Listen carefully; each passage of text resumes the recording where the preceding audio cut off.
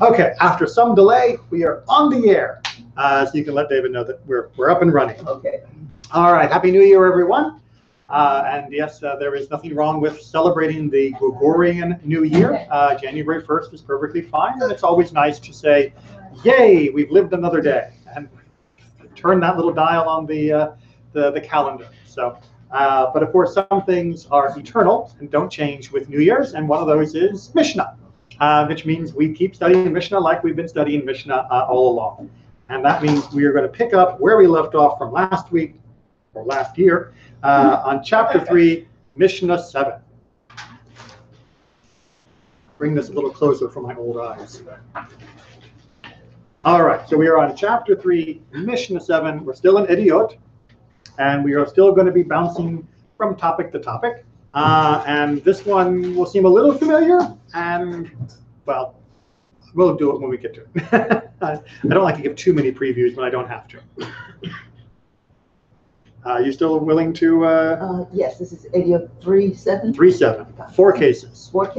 4 cases of doubt. Rabbi Joshua pronounces impure, and the sages pronounce them pure. All right. So again, we are talking about ritual purity issues here, and in this case, there are 4 cases where there is what we call safek. There is doubt. It's uncertainty about what exactly happened, and in those cases, sometimes we have to make a rule generally that something is pure, or we make a rule generally that something is impure. You might be thinking that, hey, if there's doubt, we should just say no, right? That it's always impure. But the problem is, for not just that, but for anything in Jewish life, is that as soon as you make a rule that you always take the, in quote, stringent rule, you are being lenient on something else. So let's say, for example, that a person needs to bring a sacrifice in the ancient sacrificial service, and you are ruling always it must be impure if there's any doubt. You have now been strict on whether or not he gets to go to the temple, but you're being lenient on his ability to be able to provide the sacrifice. Now he can't bring a sacrifice, so you must be saying that he doesn't have to, right? So you have to balance different mitzvot. Same thing with regards to, for example, family purity. A lot of people say, oh, we should just be always strict. If there's any hint that there is a reason for husband and wife to be separate during this time, then you should always be strict. Count the 7 clean days. Go to the mikveh. Blah blah blah blah blah. That's great, but do you want the family to have children? Right? Because if you're always ruling strict, then they won't be doing the activity necessary to make children. And if they don't do that activity, they're not going to have any kids. It's just the way biology works. Not to mention the fact that it could put a stress on the relationship between husband and wife.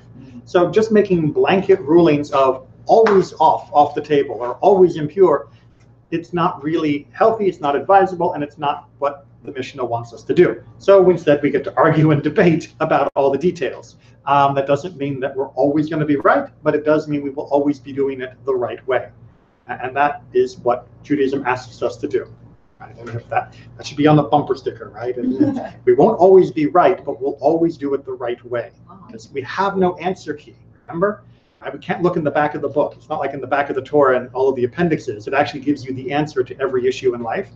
Instead, gives you the process to find the answer for every issue in life. Follow the process, you can at least feel confident that you've done what you should to get the answer.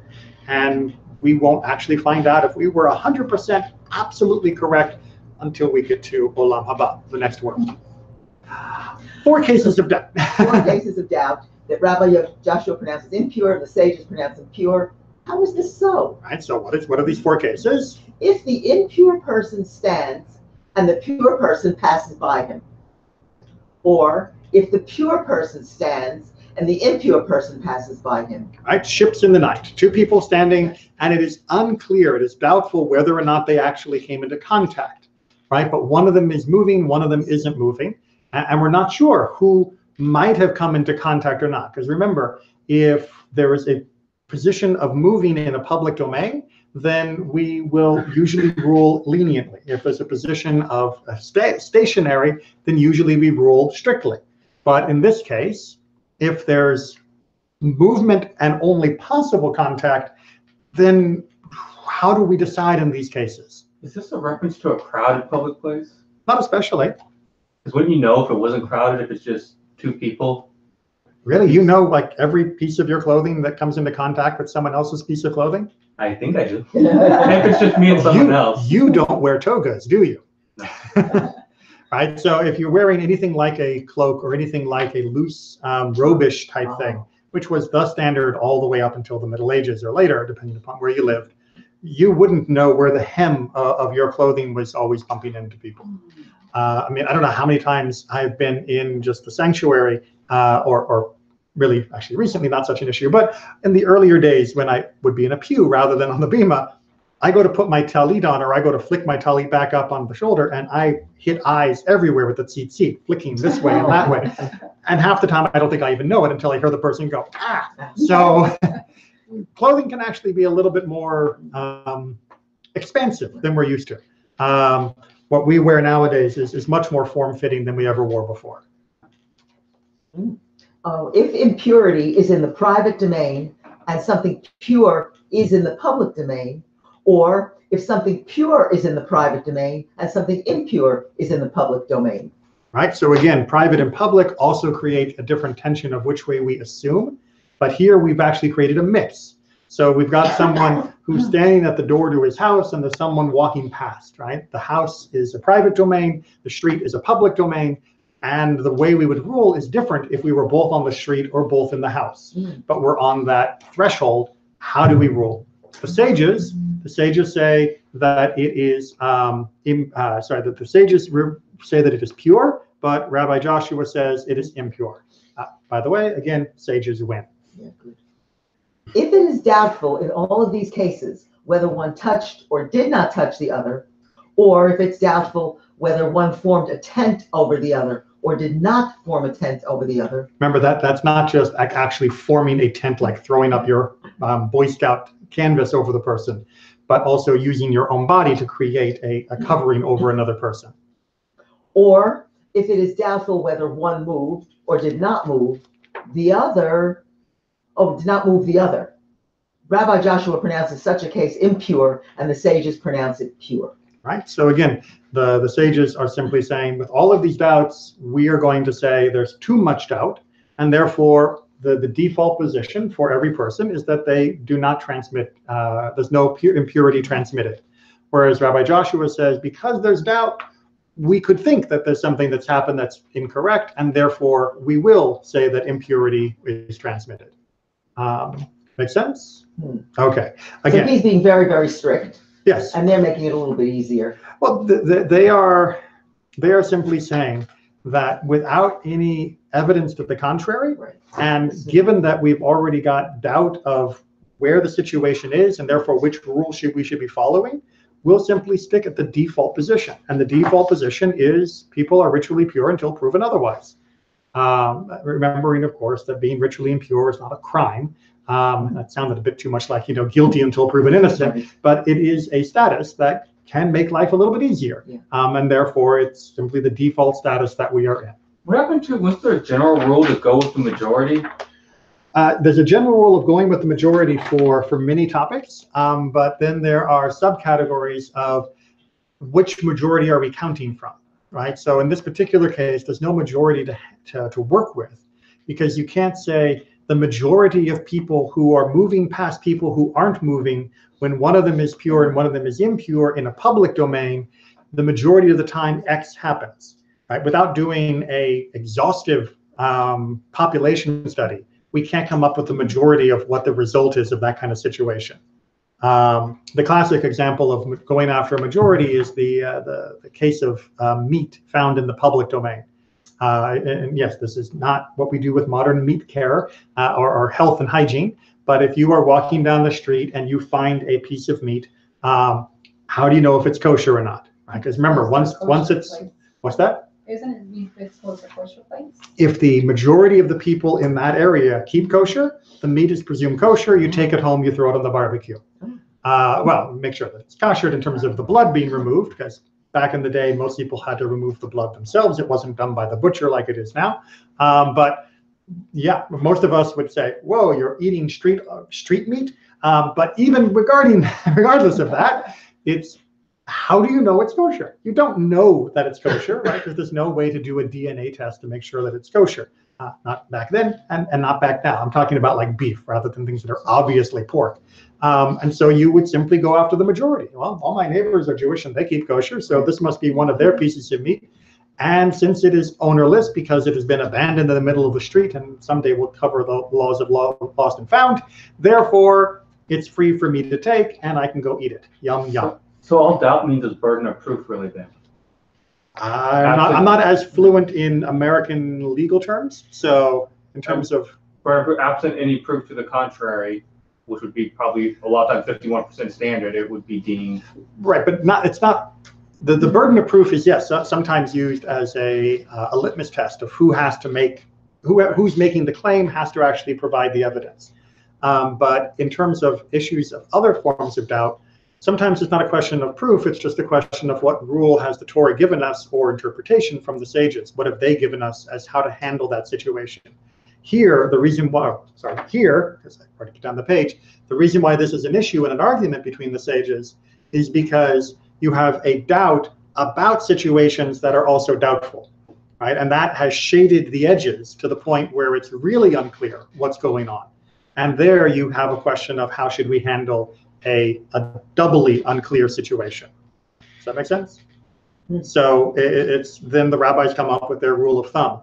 Not necessarily because it's a burden of proof, but it just seemed to be the most correct interpretation of how to handle the situation. And since they all voted for it, that's what we've got. Majority. That's where the case where majority rules. If all the sages or the majority of the sages agree that this is the correct interpretation, lo and behold, it is the correct interpretation. But on the other hand, Rabbi Yeshua is consistent with the laws of Shabbat, because for Shabbat, if you go from the one domain to the other, you have problems. So that's why Rabbi Yeshua, he thinks the same logic. If you touch something from one domain to the other, should be impure. So he's consistent. It's the other sides that are going on. Not exactly. I mean, really what the issue is, and I don't know if a drawing will help, but I'll try, right? That's the street. And that's the house. Right? And then we got our two guys right here on the edge of the two. There is one law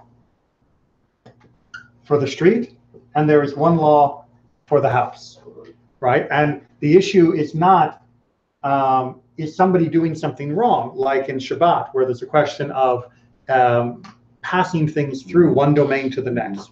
The question is, which law applies here, right? Because one guy is in the street, so do I follow his law? Or the other guy in the house, do I follow his law, right? Because like I said, if there were two people in the house, we would follow the house law. And if there were two people in the street, we would follow the street law. And then we could sort out the doubt, handling it with the law of each domain. But because we have one in one domain, one in the other domain, whose law wins? Yeah, it's like, imagine if someone, it's like the old joke, right? A plane crashes on the Canada-America border. Where do you bury the survivors? You don't bury survivors. But the real question would be if a plane crashed on the border, half in America, half in Canada, who's responsible for the crash investigation? Which country? Right? So that's what's happening here. You have half the issue in one jurisprudence and jurisdiction, and you have half the issue in the other jurisdiction. Whose law wins? And Rabbi Yeshua says, because it's doubt, just render the thing impure. And the sages say, no, because it's doubt, render it pure. So it's a little different than the Shabbat situation, because this is not about a very clear Shabbat law, which is one domain to the next is prohibited. This is about, I have a law for this area and I have a law for that area. I just don't know what happens when they meet. And that's what the sages are trying to answer for us. There just happened to be one guy who didn't agree. All right, so now we are on Eduyot 3:8. Three things Rabbi Zadok pronounces liable to receive impurity. and the sages pronounce them not liable to receive impurity. Okay, so reminder, we've covered this topic before, but let me repeat just briefly, hopefully, which is to say, if I have a branch off a tree, the branch cannot become ritually impure, right? Because it is just a piece of wood. However, if I take that branch and I carve it into a spoon, the spoon can now become ritually impure, right? There is a moment somewhere in the manufacture of an item where it goes from being a natural object to being a man-made object. And when it passes that moment, bam, now it is susceptible to ritual impurity. And sort of, again, a reminder, just a little fact check, if this were not the way, then how would you know every stone, every stick, every piece of sand? Do you know whether it's ever come into contact with a dead creature or something that was ritually impure? Have you been following that stone for the last 4 billion years to know what it has touched? There's doubt though.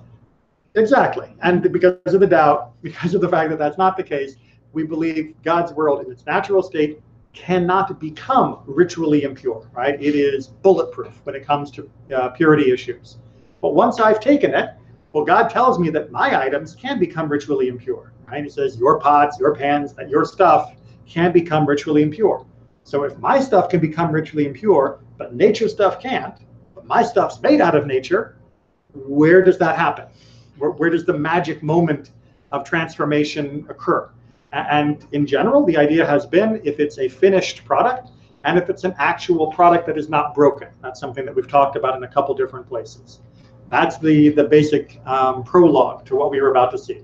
Is all of these issues have to do with, is it really a thing? Okay.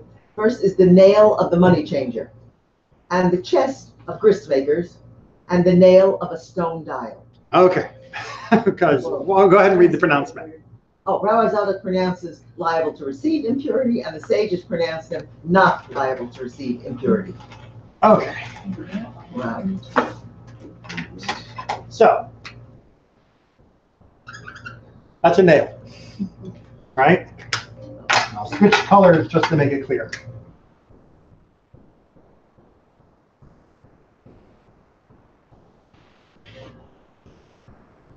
And I'm a money changer. Now, back in the day of money changing, I don't do this by looking up what the current exchange rate is, right? That wasn't money changing back then. Money changing back then was, you give me 5 ounces of this metal, I'll give you 10 ounces of that metal, right? And the coins would be stamped and all of that, and that was great for how you handle currency, but the currency wasn't worth the picture on the coin. The currency was worth the metal the coin was made of. Right? This was the standard for how we handled money up until about the 20th century.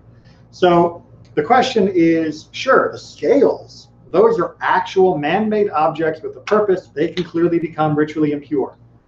But the nail sticking out of the wall that I hang them off of so that they can, freely move and balance and all of that, is that a thing?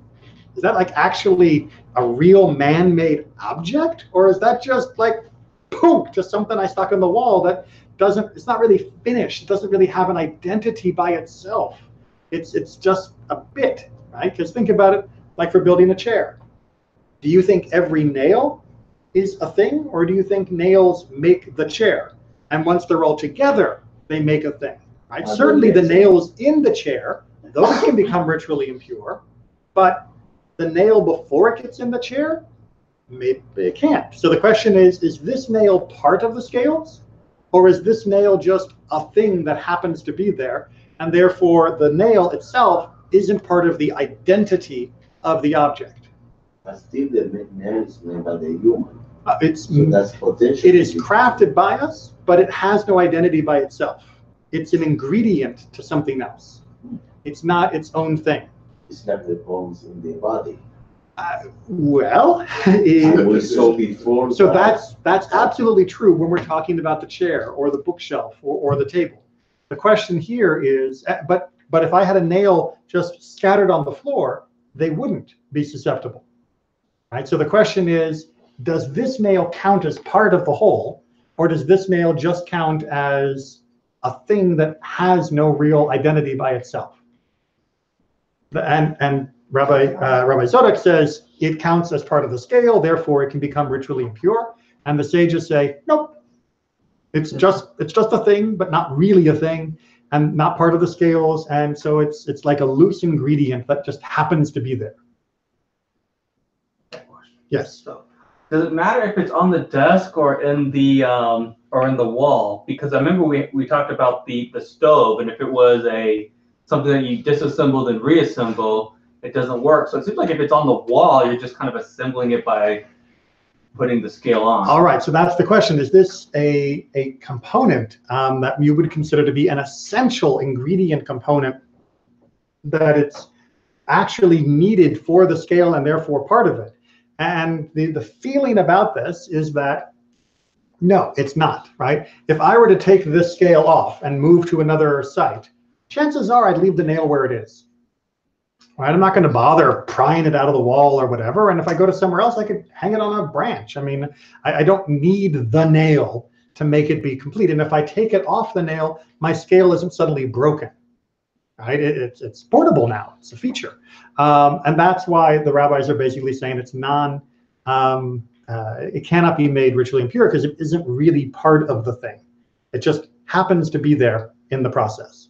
Now, the next one, we have a little bit of a disagreement about. So the next one, the chest of the grist maker, there's actually a number of different commentators that say it's not talking about the chest, but it's talking about the nail, again, a different nail. This time, the nail that you put the chest on when you have it on the wagon. So first of all, what is a grist maker? What is grist? Isn't it, so first of all, 2019, everybody, you don't have to make your own flour. Okay, just realize how good that is. When I was little, we used to go down to what they called the Museum of Man. I think they've changed the name now to get rid of the word man. It was like the Anthropology Museum, and they always had somebody there with acorns because that's what the Native Americans used to eat in San Diego, and they had them grinding the acorns to make flour, acorn flour, which, by the way, but if I was starving, it was helpful knowledge. And you have to grind it. And back then, the way you would do that is you would grind it with a stone against another stone. But the better way to grind, when you've got huge wheat fields, not just one person going like this, the better way to grind was to put a little extra grist, a little extra gravel, a little extra hard material into the mix. And that way you weren't just grinding from top down, you were also grinding side to side. And then you sift it out when you go to get your flour ready to actually eat. So you're not eating gravel. And so that grist is what we're talking about in this case in the Mishnah. So grist was that hard powdered rock substance that you would add to your mill to help grind the flour more finely and to make your flour tastier. Nowadays, we have big industrial machines that take care of our flour for us. And thank God, because this eats up, I keep pointing, but I haven't drawn a picture. This eats up so much of a person's life if they live in a pre-industrial society, sitting there grinding the wheel to make their own, or they have to take it to the windmill where it was ground and all of that. But we digress, yes? What was this about it being a nail of a chest? Yes, that's what I'm saying. So there is an alternative opinion that says rather than it being the chest in and of itself, but the question was that it was the nail upon which you would hang the chest on the wagon when you would take the chest from place to sell your grist. But even if it is the chest itself, question is still a question of, is the chest really a thing, or is the chest just happen to be what you've got the grist in, right? The grist is what you're actually selling, and even that isn't really its own thing. It's just there to help the mill work better. So does it really count as a thing? Personally, I agree with the commentators who argue that this is probably talking about another nail, because if they do that, then we end up with 3 nails in the same Mishnah, which makes it a much more poetically attractive Mishnah, and makes you understand why these 3 are lumped together. But the debate goes on. The ultimate debate, of course, is more about just, is it a thing or not a thing? And in this case, they also say, the sages, it's not a thing. Third category, if you were here last on the first day of our Sunday school this year, you might have noticed that we made a rabbinic sundial. Rabbinic sundials are so much easier to make than modern sundials. Modern sundials are really, really fidgety. You have to get them lined up just right, depending upon where you are on the earth and all of these other bits of information. Not so bad that we have GPSs in our pocket now, but it used to be much, much harder. And then you had to align them at certain times of the day. Rabbinic sundials, great. It's just a half shell with equidistant lines. That's not equidistant. A real one, it's just radial lines coming out to divide the day into 12 segments, right? So you just end up with 12 slices of pie going around imagine taking a ball and cutting it in half and then cutting the top off of it. So you just have that half or that quarter segment at the bottom, and then you divide it. And right here, you put and we're not going to be able to draw perspective, you put a stick or a nail that pokes out. And when the sun hits the nail, it makes a shadow. And depending upon where the sun is, you know the time. You know the time, rabbinically. Because as you might be able to guess, this perfectly divides up any day into 12 equal units for that day. That's not 60 minutes, right? Because in the summer, those 12 units are going to be longer than 60 minutes. And in the winter, those units are going to be shorter than 60 minutes. But any idiot can make one of these. I did. So it's really, really simple. But the question is, again, this is the thing, the sundial. Is the little nail that I stick in the top that sends down the shadow, is that it or not it, right? Is that part of it or not it? Or can I just throw that away and I'm not going to be care because I can put any stick in that thing, right? And again, the answer from the sages is the nail doesn't count, right? The nail is not considered to be essential to the item enough to consider it to be part of the man-made item enough to be something that can be made ritually impure. But without a nail, you cannot know the hour. Okay, and that's the answer really for all three of these from Rabbi Sodok and anybody who would take his position, which is, but the scale won't work without the nail, right? If you put the scale on the table without something to hold it off of, it's just going to be, laying on the table. And the chest, even if we say it's the nail, if I don't have the nail, how can I hang the chest? And more than the sundial, more, because the nail is what marks the hour. No, the shadow is what marks the hour. Yeah, the shadow reflects the nail. So does that mean the sun is also essential? Can the sun become ritually impure then? Oh. I mean, everything is essential to get the final result that you get, because otherwise it wouldn't be the final result. But it's part of the whole thing. But it is part of the object, right? So that's why, none of these are slam dunk cases, right? It's not like if someone said, I found a rock in the river, is this man-made? And we'd all go, of course it's not man-made. And someone else says, I found a computer. Can this be made ritually impure? Of course it can be made ritually impure, obviously. These are, again, exactly the edge of, and that's why we vote. And the sages voted that this is not considered tightly bound enough to the object to be considered part of the object. And therefore, it can't be made ritually impure. So the way my computer might become ritually impure is, I don't know, if I were and I was eating a ham sandwich and dropped it on the computer, and what would make a computer ritually impure? Someone dies in the room. All right, I'll keep my ham sandwich away from it. There was a passing raccoon who was up in the roof and he was eating a ham sandwich and he dropped it on my computer. You laugh. Go read the first section of the Talmud of Pesachim. And it is all about if you have a weasel or a mouse running into a house carrying a piece of bread, does it mean you have to search the whole house again? Oh. So I'm not making that up about the raccoon. What's the answer? Teku, meaning we don't have an answer. Oh. It's one of the places where the Talmud says. We are waiting for Eliyahu. Exactly right. Exactly. But it's actually a really fun section, really great sugi. It's one of the ones I like to do with kids because it's because it goes really crazy. Because it says, so what if it was a weasel carrying the mouse in its mouth, and the mouse had a piece of bread because it's for Pesach, and I was like, but how do you know if it runs in and it runs out? How do you know it's the same mouse? Maybe it's a different one. It's just great of being able to look at all the options, but. In the end, yes, all of these are right on the edge. So how would you make your computer? The classic example would be someone dies in the room. Right? Someone dies in the room is the ohel, the room is the tent, everything in the room becomes ritually impure.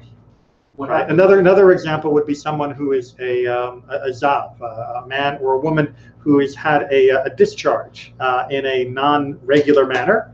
Things that they touch can also become ritually impure. So with the computer, if that were to happen, I mean, you couldn't just take the processor out and then take your computer to the mikvah. Not recommended. But you would be able just to take a processor out and then replace it or disassemble it and. I've never heard anybody go into the details of what counts as a broken computer for the purposes of breaking something that's become ritually impure in order that it can be purified through its reassembly rather than immersion. So I would have to look into that, and I have to say that given that that particular point of ritual impurity is not important at the moment, it's not on the top of my agenda. But it is an interesting thought experiment of how you take something that is so complicated in a modern sense and render it pure again. That would be an interesting project if I had a little more time. The question is how big should be the part of the computer you can read? Is it big or simple? Because if you disarm only the screen, just unplug it. Hey, it's broken. It doesn't work. Separate from the hard disk. Right. How small should be? Would it go by size or essentialness? Well, that would be the good question, because it doesn't always work by size or by essential nature, depending on things. So, for example, you remove one leg of a stove, that doesn't mean the stove is now considered to be broken. We actually talked about it had to be broken into smaller segments. Remember we talked about no bigger than a certain measurement of tfachim. But all those segments were equally important. It depends on how you look at it. I mean, if you have half of it, you can still actually make a stove work, just not as well. So, if I take out one RAM module from my computer rather than all of them, is it broken? No, it's just slowed. But that's a whole nother question for another night, because that is a very long rabbit hole. 3-9. Well, it's what happens when you ask the follow-up questions. And I'll remind you that many of the follow-up questions that you have and that you've never considered, that's what the Gemara does. That's what the Talmud does, is try to work out all the permutations and long-term rulings that put this into further concrete action for us. And of course, the Talmud gives us many tangents, which we do too. 3-9. So now we're switching to disagreements between Rabban Gamliel and the sages. Rabban Gamliel. Rabban. Yes. Rabban Gamliel pronounces susceptible to impurity, and the sages pronounce it not susceptible to impurity first. All right, so again, we're talking about, is this an item or is this not an item? That's the same kind of category of discussion that we've got here. This is going to sound a little more like, well, huh? But we'll see. The cover of a metal basket, if it belongs to householders, and the hanger of a strigil. Yeah, you've all got one of those at home, I'm sure. Yeah, I got several of them. Metal vessels, which are still unshaped, and a plate that is divided into 2 equal parts. And the sages agree with Rabban Gamliel in the case of a plate that was divided into 2 parts, one large and one small, that the large one is susceptible to impurity and the small one is not susceptible to impurity. Okay, so. His success because his political position or because his arguments? Rabban Gamliel was the head of the court during his generation until they fired him. He was kind of impeached, but then he got brought back. So it's a very long and really interesting story about Jewish politics. But what Natan is asking is, was he considered right because of his position, or was he considered right because he was right? And the answer is, he was actually considered wrong for all of these, except for the very last one where they agreed about a similar case. They had to clarify what the disagreement was. But for all the others, he was the one who had a position that the majority of the sages voted against. Therefore, he was considered wrong. But it's interesting to note that in the discussion of when he was impeached because of his rudeness to one of his colleagues, or actually Rabbi Joshua, who we heard about just recently. After he was impeached, they passed many other halachot when his absence. So whether or not he was in the minority or not was sometimes less important than the chilling effect he had on the decisions of the Great Sanhedrin, that he would often prevent things from even being discussed, or his presence would keep people from speaking their mind freely. And that was one reason why he had to be removed, and why when he was brought back, he was much humbler than he had been. And that allowed Judaism to continue in a much healthier fashion. But yeah, he'd become a little bit dictatorial in his time, where his pride was more important than Torah. And that was a problem. It's always a problem, but when you're the leader of the Sanhedrin, it's an even bigger problem. Okay, so let's take these apart. The covering of a metal basket, if it belongs to householders. All right, so again, apparently there were a metal basket. You could have a cover that was kind of like a grid, like this. And for most people, that grid was just something you put over a basket, just as like a cover. It wasn't actually serving a real purpose. It was just like a loose level of protection for the basket. Apparently for doctors, that metal grid was actually used in their practice. I don't remember from off the top of my head all the ways the doctors used it according to the Jewish interpretation, but it was an important instrument by itself.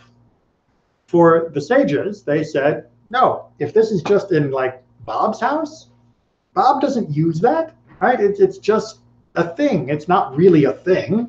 And so therefore, if it is just a regular person's metal grate, then don't worry about it. It can't become impure. If it's a doctor's metal grate, then it can become impure because it has a use. This is reintroducing to us that concept that we keep bumping up against over and over and over again, intent. Right? Oftentimes, what's important is not just what something is, but what it is thought to be, what it is used for. And that is what we are hitting here.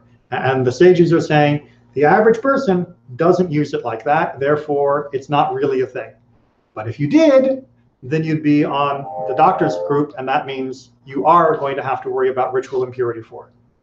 Make sense? Yeah. One more thing. So back to like the rug example, how much does your status matter? Because they said for the average person, well, not the average person, they said if you had a rug, it could become impure because you could sit on it, even though most people don't. And I guess it's saying, like, I guess the average doctor would use that. So it's not purely your intent. Right. It is the intent of people like you.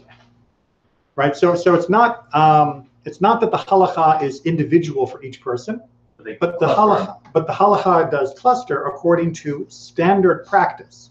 That way you don't get somebody saying, well, yes, I may be a doctor, but I'm not that kind of doctor. It's like, no. You're in the doctor group. This is the law for you, right? If you're not in the doctor group, then that's not the law for you, unless you're in some other group that does use it. And if there's another group that uses it, then yes, it is the law for you. Right, so it's not just about what you do that day or not that day. It's also about the group that you're in. We're going to see that maybe tonight. We'll see in some other cases too. Part 2, the strigil. All right. So how many of you have ever seen Ben-Hur? Oh, really? Okay. How many of you have ever seen a funny thing happen on the way to the forum? If you haven't seen that, that's hilarious.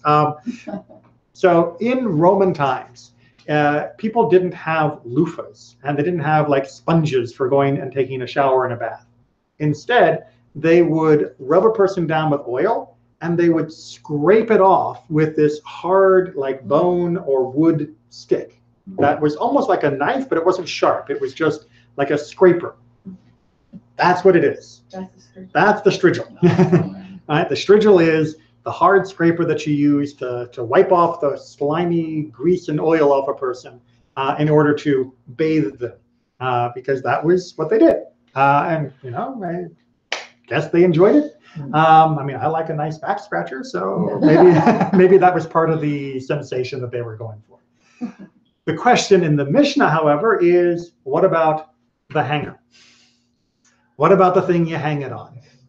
Right? Is that part of the strigil? Is that not part of the strigil? Is it a thing or is it not a thing? And again, everybody would hang it up, probably. And so Rabban Gamliel says it's a thing.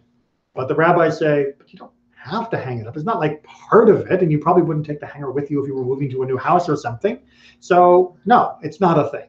So ultimately, again, the rabbis all vote. The rabbis win. Rabban Gamliel Boo-hoo, it's okay. He did not have a hard life.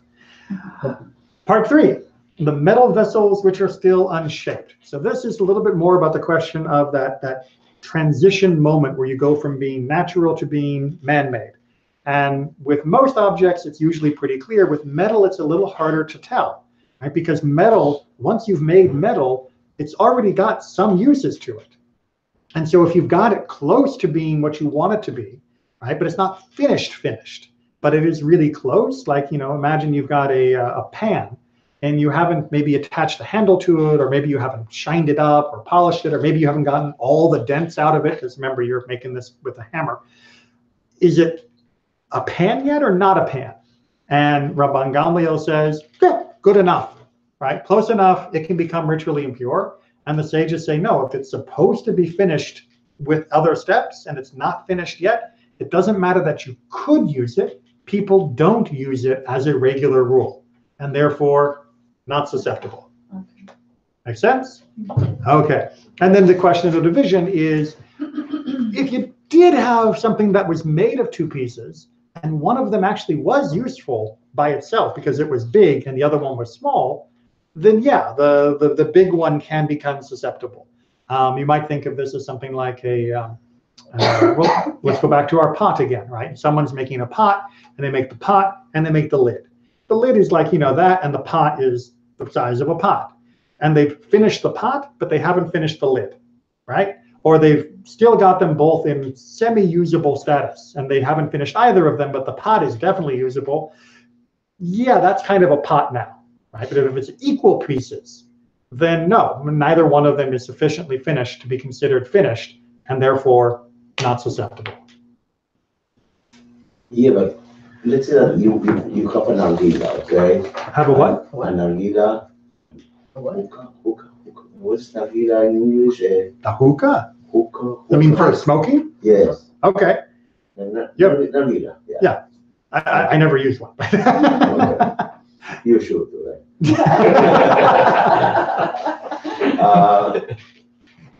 So you have the whole part, okay? Right. But you have the whole metal. Right.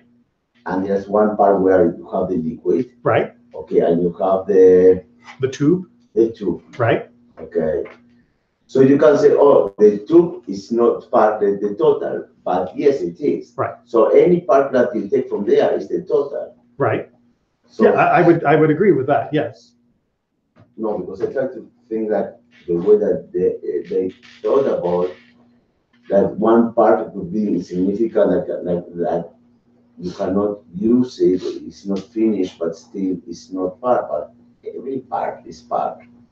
Also, if it's not for everything. Then argila still. I mean, it is and it isn't. Again, it comes back to standard practice. Do people often use or would be willing to use this item in its current condition, right? And with a hookah, I don't know whether you can use it even if you take the tube out of it, right? Or if you take the water chamber out of it. It just wouldn't be usable, right? No. Right, but these are talking about items that, yeah, people would use it even like that. Or in the cases of the other things, no, people wouldn't use them in that state. And so that's where we're trying to draw the line. So I'm trying to think of another. The hookah. Yeah. The hookah wouldn't that be similar to the oven that you could disassemble and assemble, because you could always get another straw and put it back in? But that's not considered, assembly and disassembly is not considered breaking. Right, no, but I thought that's what he was talking about, like a hookah, if the straw was missing. He was trying to say if the straw was missing, couldn't you say that the straw isn't susceptible because the straw can be detached, right? But the object's not usable with the straw or the tube detached. I don't think it's something else that people would put up with using, but would rather was complete, that would fit into this category better. Nail. Well, but there's not exactly. I mean, so maybe a bed, right? So again, we're all in the old world here. You've got a bed. Bed's made out of wood with slats, or in the old days they had ropes that they would tighten. That was your mattress. We all live in a much better world than they did. But you haven't finished the carving, right? You haven't made it look pretty yet. Is it still a bed? Is it still usable? Would most people be willing to sleep on it and have it? Absolutely, no problem. But is it done? No. So that would fall into the final category here of what they're saying, that everybody agrees that the bed would be susceptible to ritual impurity. But if you had a bed like that and you were going to attach the little balls on the 4 posts to the top, and those are still on your work desk, right? Now those are going to be part of that bed. And the bed, everybody will use the bed, but no one's going to use the little balls that you're going to attach until they're attached, because until they're attached, they're just extra bits of wood. That's the case of the smaller piece of metal, right? The little balls are not part of it yet. Once they're part of it, now they can become ritually impure, right? Once you've actually attached it, now they are part of the bed, and they are ritually impure, and then you can finish all the carving. So this will happen with the leaves in the sukkah? Well, leaves in the sukkah can't become ritually impure because they are just cut from the ground.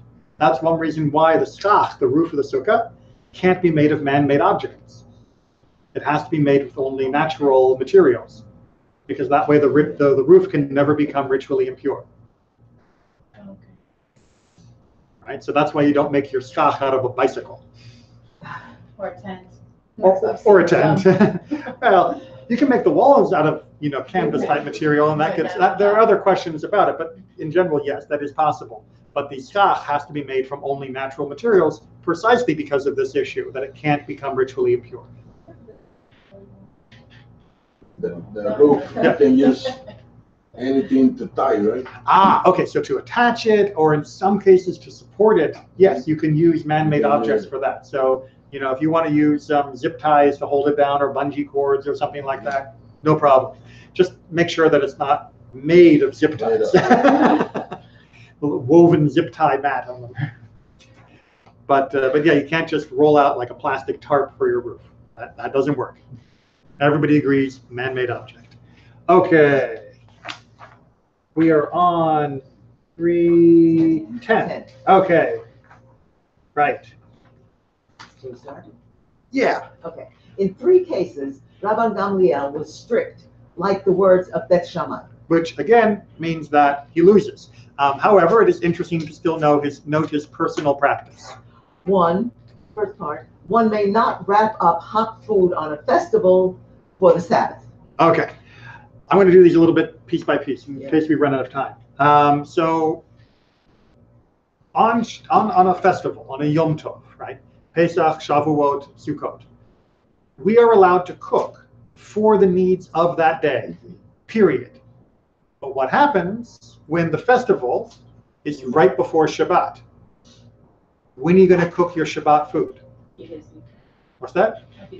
So one option is to cook it a few days before. And for those of us who have easy ways of reheating or refrigeration, great idea. You lived 2,000 years ago.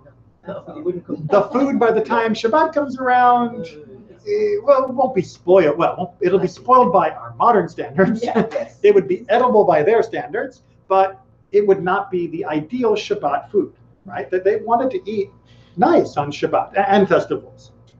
However, what they said was, if you are cooking for the festival, before the festival begins, you are allowed to continue cooking by the time before Shabbat begins, but still on the festival, right? So what you do is you make a special eruv. Now, eruv, you might know, is a word that's used as a way of creating a barrier so that you're allowed to carry from one domain to another, the issue that Natan had brought up before about Shabbat. This is a different kind of eruv, because that eruv means a mixture. This is a different kind of mixture, but here we are mixing not the spaces around us, but we are mixing the cooking. So if you make what's known as an eruv tavshilin, a cooking eruv, before the festival begins, usually people just like boil an egg or something, and there's a special thing we say, then that creates a precedent that I am cooking for the festival and Shabbat, and then on the festival I can still cook for Shabbat, and it's okay, and we're good. Make sense? I can finish the meal that I started cooking before. Exactly. But what you cook before Shabbat can be symbolic. It doesn't have to be like the main course or something. but it does have to happen before. Now, so in our modern diaspora world here, where we have 2-day Chag, this comes up a lot because we'll often have a Thursday, Friday Chag, and then we'll have Shabbat, Friday night, Saturday. And so that means the Eruv is happening on Wednesday. Make sense? Okay. Most good Sidurim will have the procedure for how to take care of this for cooking and preparation for Shabbat. So one may not. No. That's only the general topic. Now the specifics. One may not join together. One may not wrap up hot food on a festival for Shabbat. So he was of the opinion that not only are you not allowed to cook on Shabbat or cook on a festival for Shabbat, you're not allowed to even wrap food and keep it warm for Shabbat. So he was even more stringent on that separation because wrapping it was akin to cooking. It was too much like cooking in his mind. So how would he have food for Shabbat right after the festival? He doesn't go into his own home recipes. So we don't get an example of how he would make. Or how we should. If I can't cook it or wrap it, then comes Shabbos, I go hungry? No, you wouldn't go hungry, but you wouldn't necessarily be eating freshly cooked food. People had all sorts of preserved food and cold food that room temperature food that they would eat. Remember, no refrigerators. One of the greatest inventions in all of human history, refrigeration. And I mean that in all seriousness, not just because it makes our life convenient. It has been one of the things that has helped with starvation and gotten rid of disease more than almost any other medicine advance that we've had. In fact, it made a lot of medicines available and possible. But that's a whole nother discussion. Back to the question here. So yes, they would have something else that wasn't fresh and hot and prepared. Apples and salad. I'll give you a little confession. My kids love deli sandwiches, and since Brown Deli went out of business, getting kosher deli sandwiches is not an option for us easily.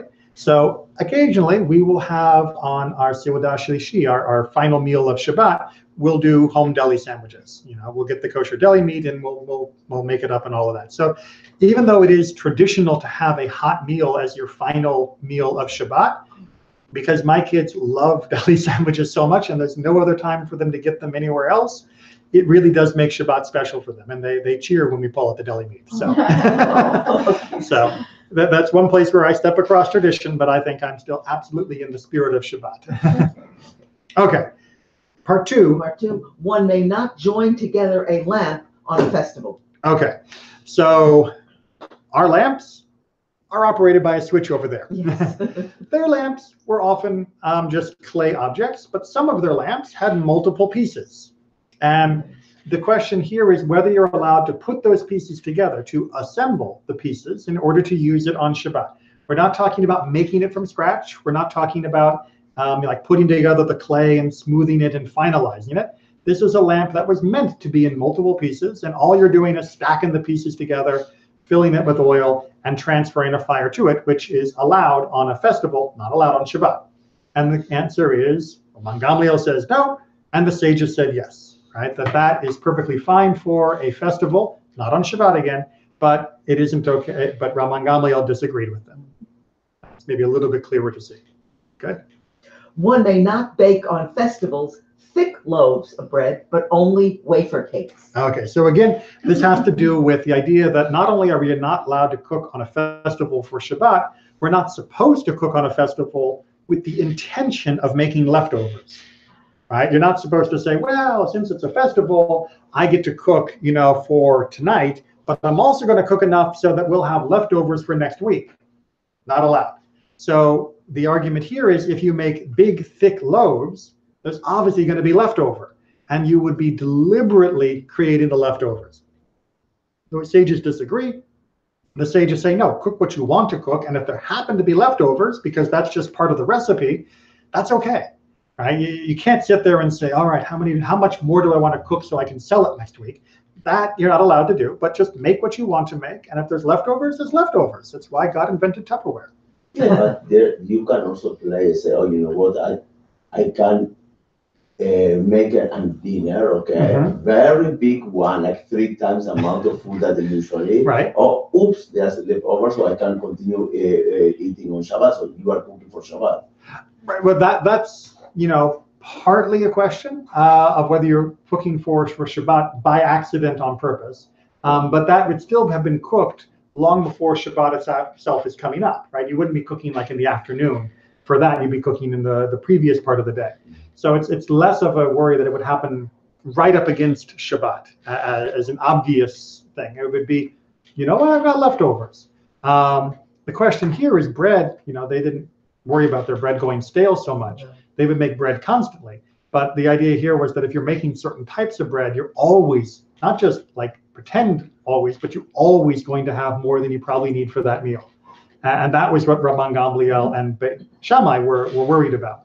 But the sages were not worried about it because there is, again, I think we even started with this, or maybe that was part of our discussion before we began the camera. If you're strict on one thing, you're lenient on another, right? So there is, there is the Simchat Chag, right? There is the joy of the festival. And if you're saying you can't have the bread you want because you might end up with leftovers, then you are taking away from the joy of the festival. And some people are very, very strict on being as happy as they can be on the festival. They want to really rejoice because they feel that is, well, a commandment, because it is a commandment. And so just by being super strict on a festival would mean that you are being super lenient being super strict on the cooking means you're going to be super lenient on the enjoy in some cases. So you can't be strict about everything. And also you shouldn't be lenient about everything either. It's about finding what's needed for this situation. Is there any maximum amount of leftovers? That you can limit, okay, this is the limit of how much legally leftovers?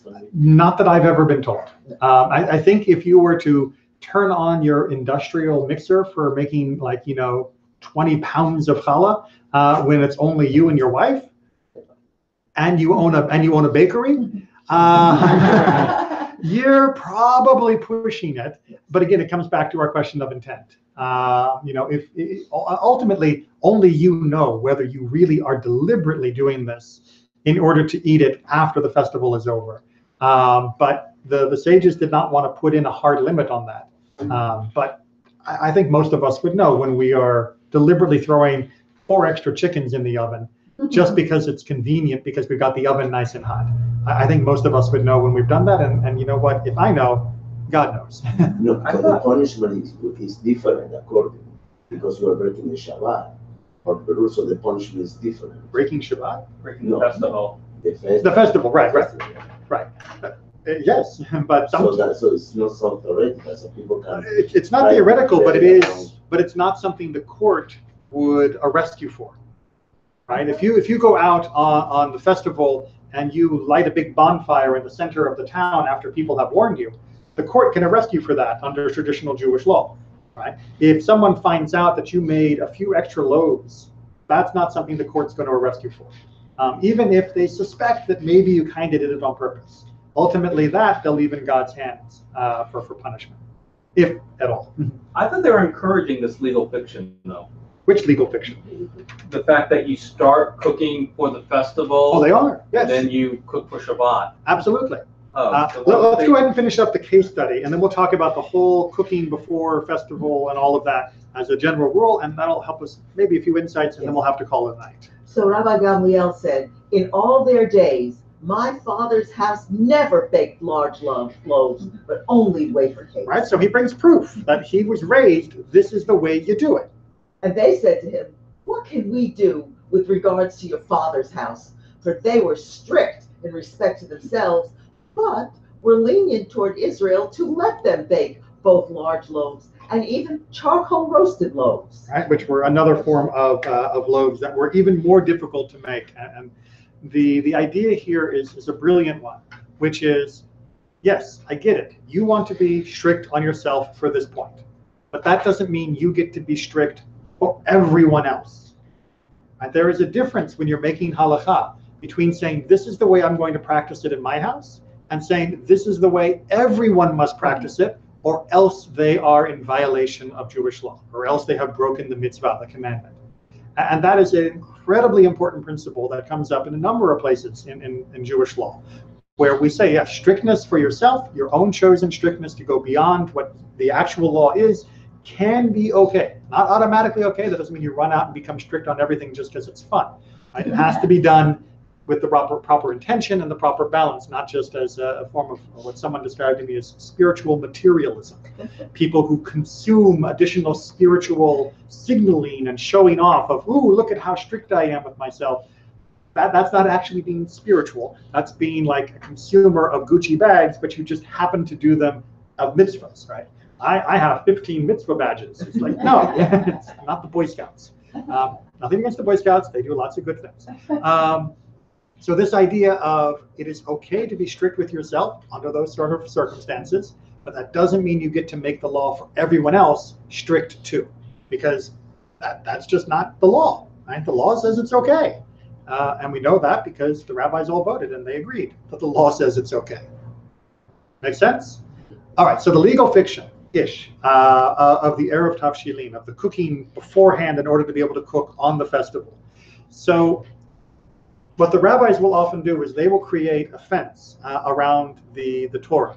That is to say, they'll create a limit for our behavior in order to ensure we don't accidentally step across the line of the commandment. And that means we'll often stop before we hit that point. But having made that fence, every now and then in their own fence, they will make a little bit of an exception. So when they make a fence that says you're not allowed to cook on the festival, that you might accidentally continue to eat afterwards, only you really know if it's true, that is their fence around the Torah, which says cook just for the day of what you need. The Torah is not 100% super explicit that you're not allowed to have leftovers. So the rabbis made it explicit, you're not allowed to make leftovers. But having said that, they then put in this special cushion to say, but if you start cooking early, then it's not really leftovers because it's pre-planned. So they're making an exception to their own rule. They're not making it an exception to the actual commandment, right? They're making an exception to their buffer. They're not making an exception to the actual mitzvah. So absolutely, they will encourage the exception that preserves both the buffer in general as well as the mitzvah itself perfectly intact. And that happens in many places of how the rabbis will settle issues. It happens with the idea of eruv in general, right? The idea of whether we can transfer from domain to domain is a shaky one, of exactly where and how that is prohibited by the Torah itself. The rabbis therefore clear it up by saying, don't transfer from one domain to another. But having made that large fence around the Torah, almost literally in this case, they then make a fictional fence to allow us to travel within our communities and still be part of a community during a festival or during a Shabbat time. So they make an exception to their own rule to preserve both the general buffer that they've made, as well as the mitzvah itself that is at the core of what they're aiming for. And with that, we'll call it a night.